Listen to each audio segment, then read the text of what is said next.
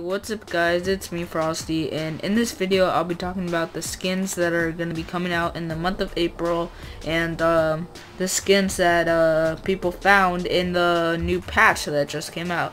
So yeah, I'm going to be going over the harvesters, the skins, and the back blings, and maybe some of the gliders that are coming out.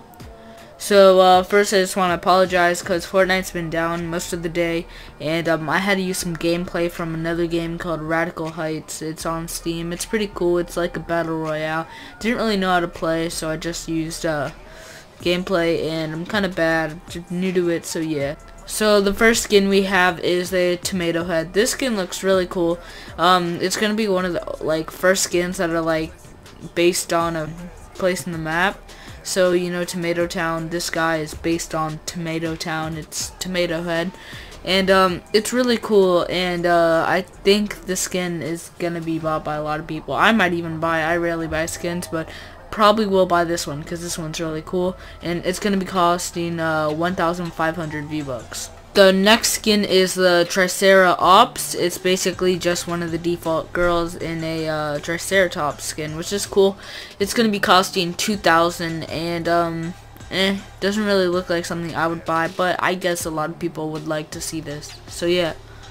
Now the Leviathan. This looks really cool, just like the whole idea of it, and the thing it's based around. It's like an astronaut, but instead of having a person that has a fish, and this is going to be costing 2,000 V-Bucks as well. The next skin is the Jifer, I don't know, but this is also gonna be 2,000 V-Bucks, and what it reminds me of is the Circuit Breaker skin.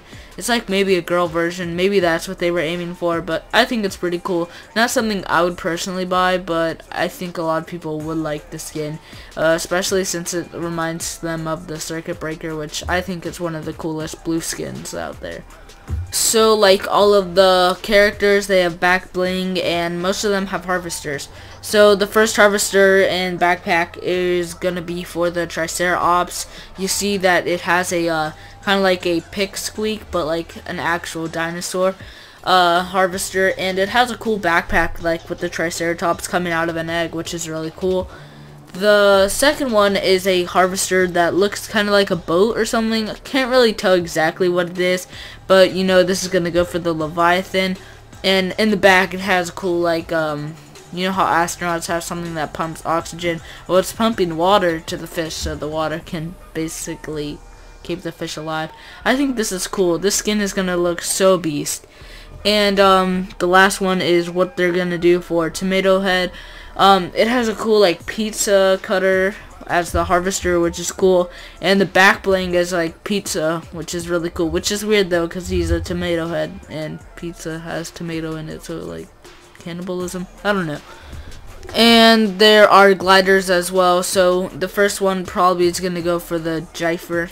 That's what I'm gonna call it, Jifer, and it's kind of cool technologically. And the second one is probably going to the Triceratops, just because it has a dinosaur theme around it. Third one probably will go to the Leviathan, and the last one, Satellite. I don't know which one it would go to, honestly. Maybe it's just miscellaneous, and it doesn't go with any of them. So yeah.